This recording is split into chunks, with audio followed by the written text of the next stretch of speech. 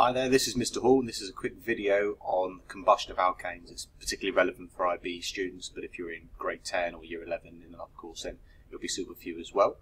I'll go through how to balance the equations for complete combustion and also talk about incomplete combustion as well. The link to the IB course is for 10.2, which is called Functional Group Chemistry, and it's in the application skills section where you'll find the descriptor, and it says writing equations for the complete and incomplete combustion of hydrocarbons, and it's under the alkane part, so I'm just going to focus on alkane combustion today because that's basically where most combustion happens. Before I start talking about it, it's probably worth talking about where these actual alkanes came from. So you've probably learned it before, but we started millions of years ago with dinosaurs, and we had the forests and jungles they inhabited. They all died, and when they died, all that organic material basically got reduced. And the reduction led to the fossil fuels that we've got nowadays, such as coal, oil and gas, and they've led to many technological wonders and driven the Industrial Revolution, amongst other great things. So they've led to great things like camping stoves, so you can cook food whilst you're up on a mountain. It's led to traffic jams, and being in somewhere like Manila and driving cars, or being in cabs every day, it's a particularly pleasant thing to have as a modern thing. It's led to dodgy airlines, taking you to great airports all around the world. It's led to power stations, which are pumping out smog all over the world, and it's led to big cruise liners and boats taking us all around the world. So the next time you're in a car or on a cruise liner, remember, it's all paid for by Denver the Last Dinosaur. So how do we balance these kind of equations? Well, in terms of combustion, there are two types of combustion you have to be aware of.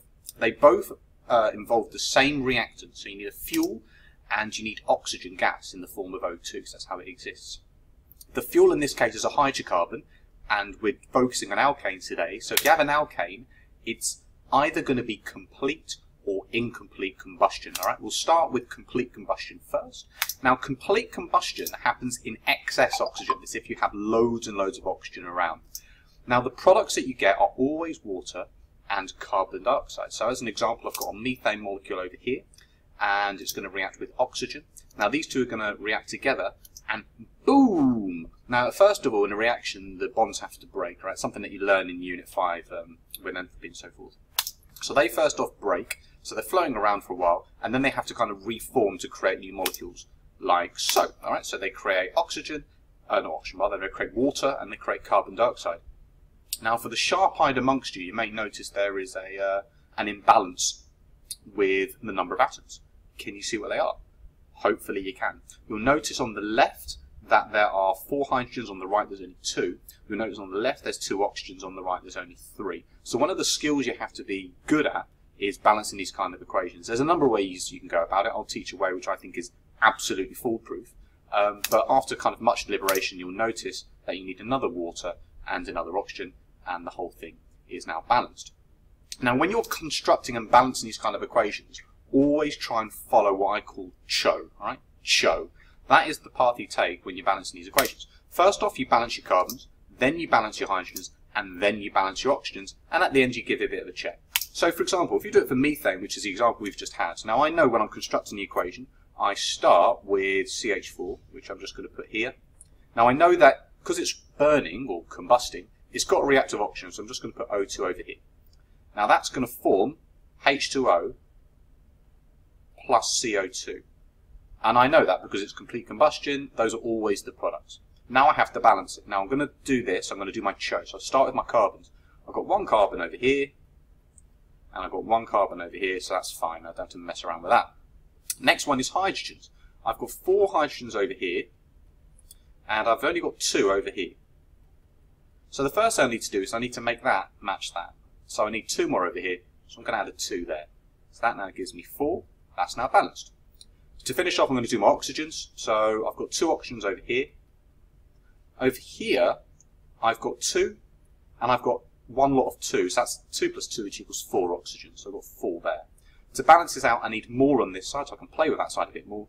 I'm going to put a 2 there. 2 lots of O2 is 4, and the whole thing is balanced. So CH4 plus 2O2 gives you 2 lots of H2O and CO2, and it kind of matches what we had here, which is very exciting. Now, other examples include pentane. Now, pentane is C5H12. One skill you might need to bring into this is remembering the names, or the formulae rather, of hydrocarbon based in its name. It's a skill you do have to bring into the assessment. So pentane is C5H12, and it's the same thing as before. I know I've got oxygen because it's burning, or combusting rather, and I know I'm going to make water, H2O, and I know I'm going to make CO2. So the question is balancing. Well, let's start with the carbons. I've got 5 over here, so put C equals 5. I've only got 1 over here, so that needs to get balanced. So to balance it, I'm just going to put a 5 there. So it's 5 lots 1, 5. So that's now 5. Super. I now need to balance my hydrogens. I've got 12 over here, but only 2 here. Now obviously that's not good. I need to make that 12. A number times by 2 to make 12, I think, is 6. So 6 lot 2 equals 12. I've now got enough. So the hydrogens are now balanced. Final one's the oxygens. I look over here, I've only got 2. You'll always start with 2.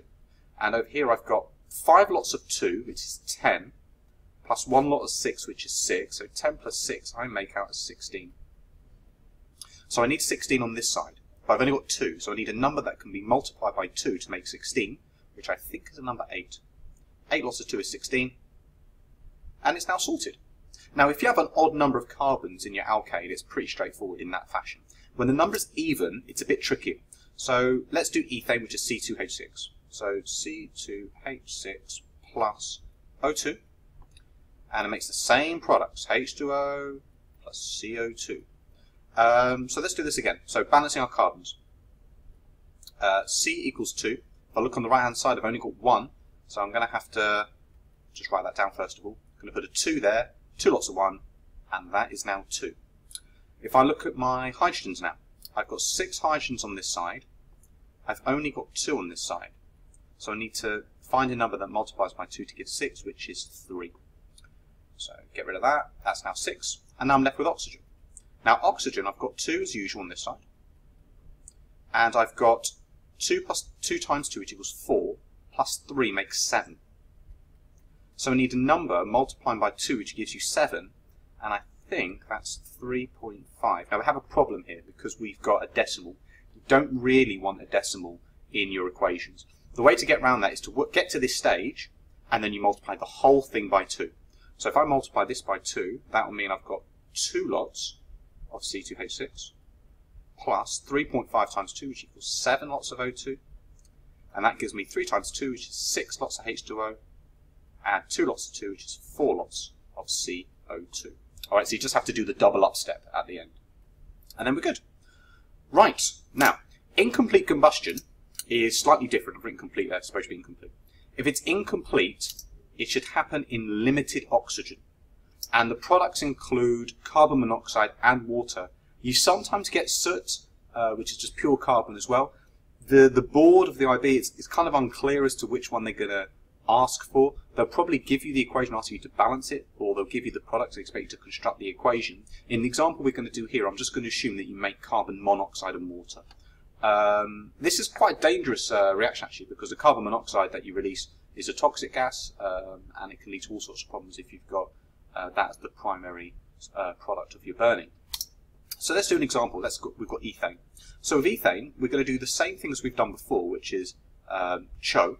So I've got C2H6, and I'm reacting that with oxygen gas. But this time, instead of making carbon dioxide, I make carbon monoxide, so it's CO. And I still make water, which is H2O. Now let's follow CHO like we've done before. I've got 2 carbons, and I've only got 1 over there. So to balance it, I need to put a 2 there, and now that works. Done. Now let's do hydrogens. Hydrogen, I've got 6 over here.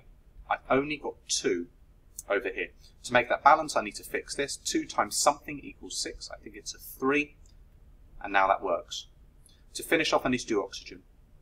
Oxygen equals 2. Over this side, I've got 2 lots of 1, which is 2, and 3 lots of 1, which I think is 5. Alright? So to make that work, I need to find a number multiplied by 2, which gives me 5, which I think is 2.5.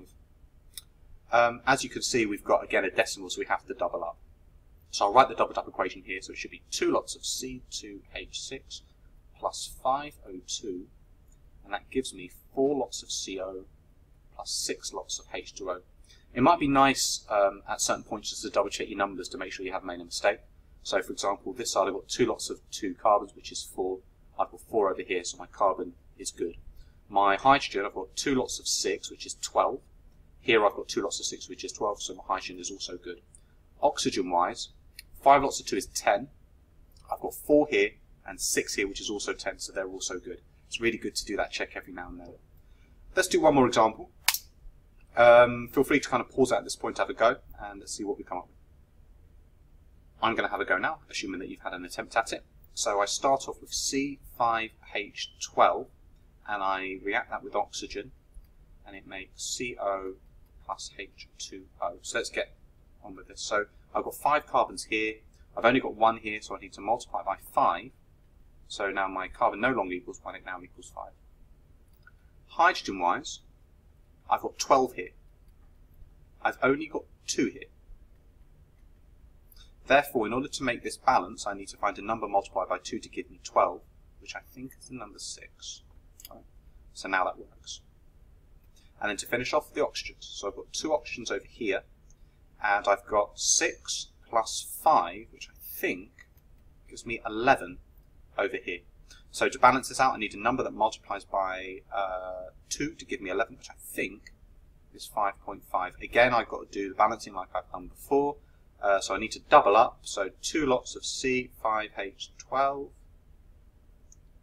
plus 11O2 gives me 10CO plus 12H2O. Again, I can double check the numbers just to make sure I haven't made a mistake. 2 lots of 5 equals 10 carbon. 10 carbon over here, that works. Hydrogen, 2 lots of 12 is 24. 2 lots of 12 is 24, that works. And oxygen, I've got 11 lots of 2, which is 22. And I've got 10 plus 12 here, which is also 22. So that works as well, so it's balanced, and I'm happy with that. So I hope this video has been helpful, and good luck with the rest of the balancing of your equations.